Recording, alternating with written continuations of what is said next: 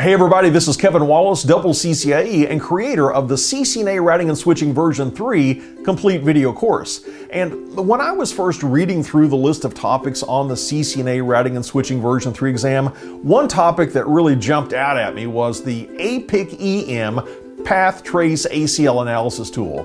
That's a very long name for a very new feature. And in this video, we're going to see how we can use that tool to do some troubleshooting of our networks when it comes to access control lists. Stay tuned.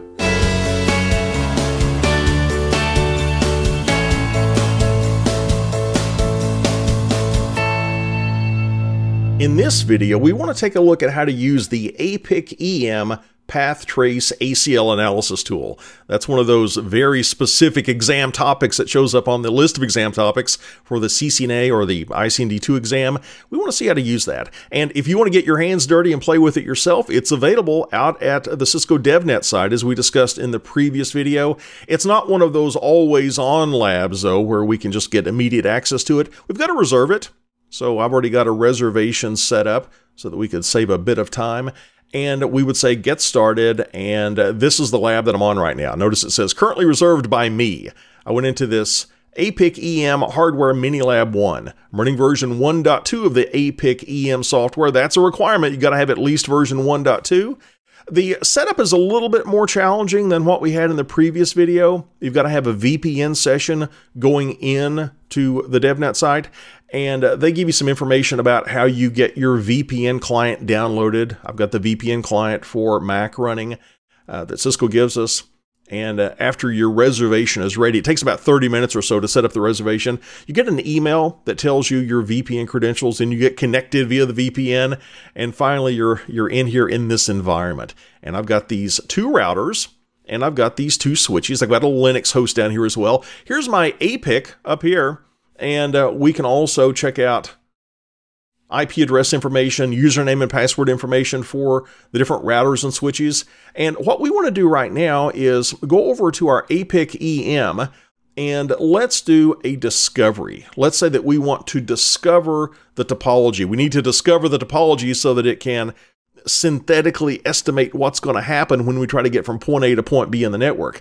In order to set this up, we need to have CDP and SNMP and our CLI credentials specified. I'm going to use, let's see, I'll call this test 4, and I'm going to use CDP. I could specify a range of IP addresses. I'm just going to use CDP. I'm not going to do any subnet filtering.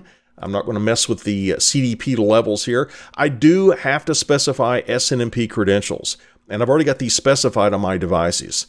I'm going to be using SNMP version 2. And my read community string is CCENT.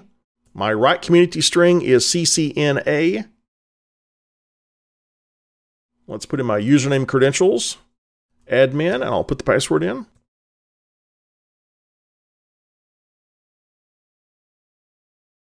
I don't have an enable password set on this equipment, so I don't need to worry about that.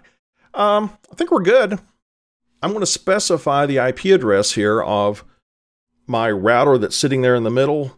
Let's go check out its IP address. 10.10.20.73. So I'll specify 10.10.20.73. And I'll say that I want to start the discovery. Now, while the discovery is going on, let's go over and let me show you how I set this up. I had to enter some SNMP commands on my routers and switches. Let's do a show run pipe to include SNMP. I entered these 3 commands on each of my routers and switches. CCNT as the read-only community string and CCNA as the read-write community string. And let's see how our discovery is going. It says it's just now starting the scan. Give it a few moments. And it is a requirement that we do the discovery before we can do the path trace analysis. Otherwise, it's not going to know how to trace the path. It says we have success. That's excellent news. So I'm going to go over to my path trace tool, and I'm going to start a new path trace. I'm going to see if I can get from my 3560X switch to my 3750X switch. Can I go from my 3560X, this is my egress interface's IP address, into my 3750X? Here's its ingress interface. And because I'm using version 1.2 or later of the APIC-EM software, I can do an ACL trace. That's what I want to do for exam preparation. Let's do a start trace. Can I get from the 3560 to the 3750, or the 3750X? Yes, it says that is successful. Fantastic. Let's do this. Let's go over to that actual switch. Let's go over to my 3560. Let's confirm that I can ping the 3750X switch. Can I ping 10.10.20.70? Yes, I can. Can I telnet to it? Let's try to telnet to 10.10.20.70. And that works. I'll get logged in real quick. And then I'll bounce back to my 3560. Well, it looks like no access list is standing in the way right now. Let's change that. Let me remind you of the topology. I'm trying to go from this switch to this switch, and I'm going through this router. What I'm going to do is go to this ingress interface on the router, and I'm going to apply an access control list that's going to block telnet traffic. It's going to allow everything else, but it's going to block telnet traffic coming from this switch going to this switch. Then let's do our ACL trace analysis and see how things might change. Let's go over to our router, and let's get into global configuration mode, and let's set up an extended IP access list. I'm going to say IP access -list extended, and I'm going to call this, we'll call it APIC-EM. And I want to deny TCP traffic going from a host of 10.10.20.66 going to a host of 10.10.20.70 if the TCP port number equals 23. That's telnet traffic. I want to permit everything else though. Remember that implicit deny any at the bottom? I'm going to say permit IP, any. Let's apply this to the interface as the 3560 switch is going into the router. Let's go into interface gigabit 0/0/1, and I'll say IP access -group APIC-EM in the inbound direction. Now let's go back to our switch. Can I still ping my 3750X? Yes, I can ping it, but I should not be able to telnet to it any longer. Can I telnet? No, it says the destination is unreachable. All right, let's go back to our APIC-EM again, and let's do another trace.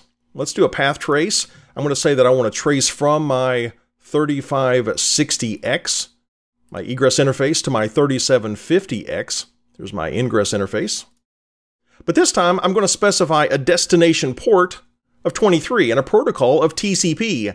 And I'm going to do an ACL trace. So I'm testing if telnet will get from my 3560X to my 3750X. Let's do a start trace. Now, by the way, if you do this too quickly, it might still work. Maybe we haven't polled it again since we last ran it. But here it looks like it is showing the results we expected. Look at this. Previously, this was a successful trace, but now, because we said we want to trace ACLs, it's saying that no, we have an issue going into our router right here. And we can even view the matching access control list. It tells us the actual ACL entry. It says that we're denying traffic from this host to this destination if the port number is telnet. Wow. So that's being very specific about why something is failing. Do you see the power of using this? This is the power of using the APIC-EM Path Trace ACL Analysis Tool when doing troubleshooting if you're in a fairly complex environment and there are several access control lists and you're not quite sure where to look next because you might have to check 10 different routers to figure out what's going on to see if you have any ACL matches. But here, we just have everything discovered within the APIC Enterprise module, and then we say, do a trace, and it goes out there and it tells us whether or not traffic should get through or not. And if it should not get through, it drills down and tells us exactly why.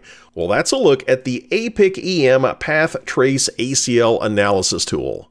If you want to learn even more about Cisco routing and switching technologies, just click the link in the description or on the right side of the screen, and I'll send you more training videos.